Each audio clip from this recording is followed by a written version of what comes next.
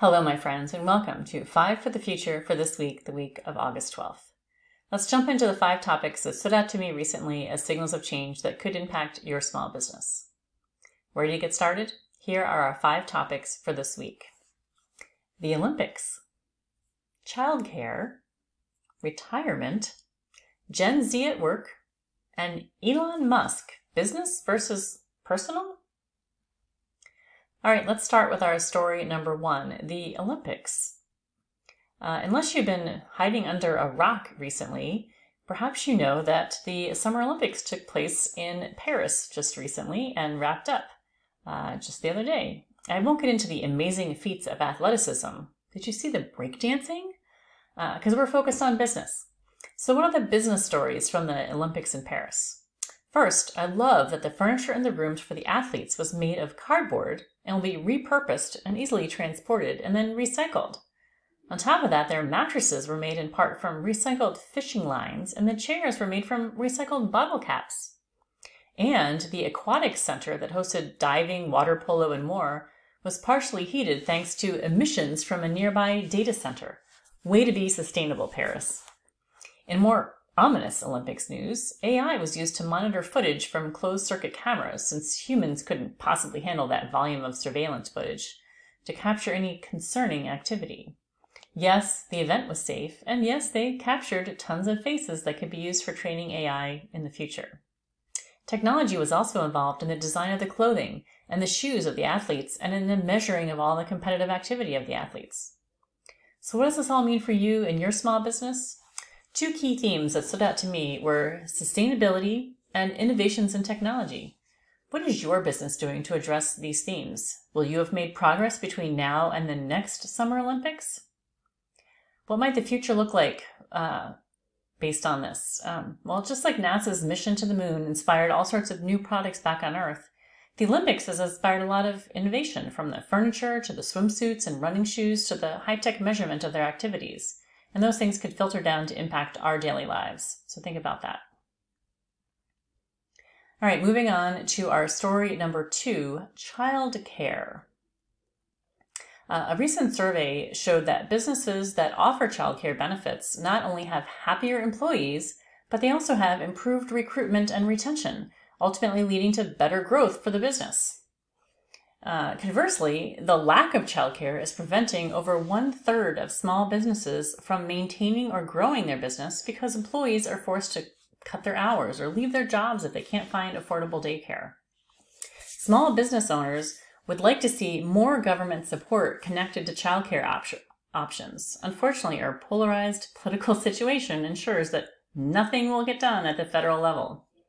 A business tax credit to help fund childcare would make a huge difference, but it doesn't seem to be a priority right now for either party. So what does this mean for you and your small business? Small business owners are still able to offer flexible spending accounts to provide reimbursements for childcare expenses, and they can receive tax credits to help pay for a childcare center or partner with other small businesses to share the expense.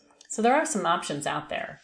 Data shows that a lack of childcare is preventing small businesses from expanding and keeping employees from being as productive as they could be if this burden was better addressed. Consider how you might be able to make things easier for your employees with children. That investment could have an impressive return to your bottom line. So what might the future look like? I'd like to imagine a future where we have flexible work options. Wait, many of us do have that already. But also a better solution to childcare and new parent leave. Losing a key employee temporarily when they become a parent is a huge burden on a small business, but a necessary one to retain key employees. More support from the federal government might make this situation more bearable for the owners and the employees of small businesses, but I'm not holding my breath. And with that, let's move on to our story number 3, retirement. Did you know that 11,000 baby boomers turn 65 every day in 2024? That's a lot of potential retirements in 1 year. And more than half of private businesses in the US are owned by people over 55, according to the Wall Street Journal. That's a lot of succession planning that should be taking place, and a lot of wealth built up in retirement savings among all those boomers. Over 2/3 of all US household wealth is held by people over the age of 55. Meanwhile, many younger boomers are discovering they can't afford to retire with no pension and limited retirement savings. And it doesn't help that the insurance lobbyists are working to push back against potential new regulations that keep financial advisors from recommending investments that pay high commissions, even if they hurt their retiree clients. So what does this mean for you and your small business? Retirement among small business owners and their employees is complicated. How do you handle the loss of a longtime employee and all that knowledge in their head if they decide to retire? What does retirement look like for you as an owner? And who decides when the time is right? There's no board to intervene if your mental faculties are slipping, and it's hard to let go of something that you built yourself. A 2023 study concluded that the older a CEO becomes, the worse they are at their job. How can you make sure that you are not the main problem at your business? It's time to start planning. What might the future look like? Let's start optimistic. Check out Forbes' list of the best places to retire abroad in 2024, which includes 24 countries and 96 beautiful locations. Did you know that over 700,000 Social Security recipients live outside of the US? And that number continues to go up. Now think about your future. What does retirement look like for you? What do you want it to look like? And side note, do you have any job openings for those over 60 who didn't save enough to retire just yet? A few things for you to think about. All right, moving on to story number 4, Gen Z at work. Back in the tech heydays of 2017, 2018, every graduate wanted to work for a giant tech firm complete with huge salaries and cool benefits like ping pong and free dinners. But things have changed post-COVID, and what mattered then matters less now. Top industries for graduates now are healthcare and government jobs, thanks to the stability of those employers.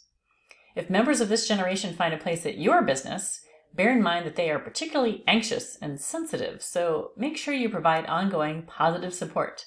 And if you have some constructive criticism to give, be clear to explain that the feedback is motivated by an appreciation for their potential, so that they can be better moving forward.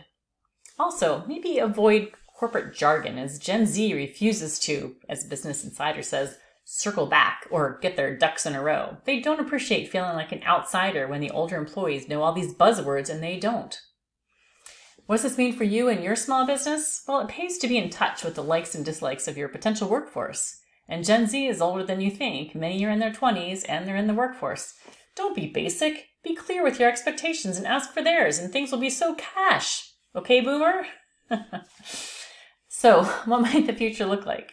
Just when you figured out Gen Z and their anti-buzzwords and their own slang, along comes Gen Alpha, ready to enter the workforce. The oldest are already 14 years old, and according to Fast Company, they are seeking careers that are flexible, personalized, and experience-based. But really, aren't we all these days? Perhaps we're not so different after all.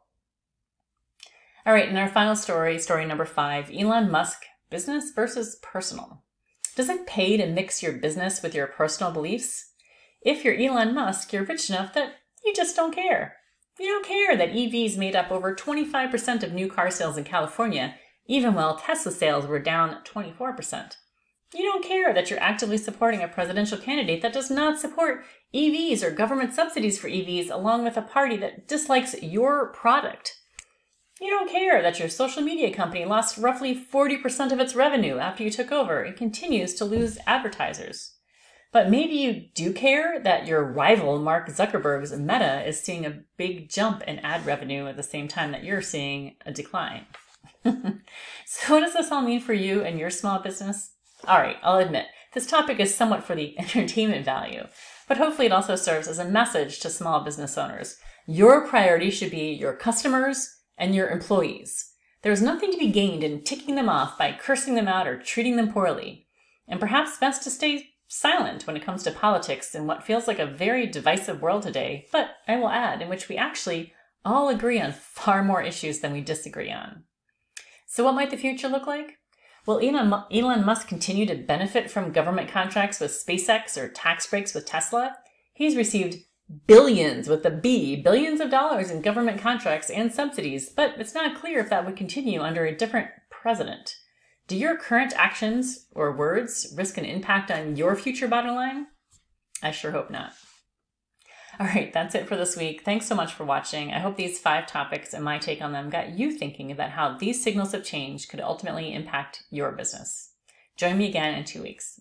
Thanks.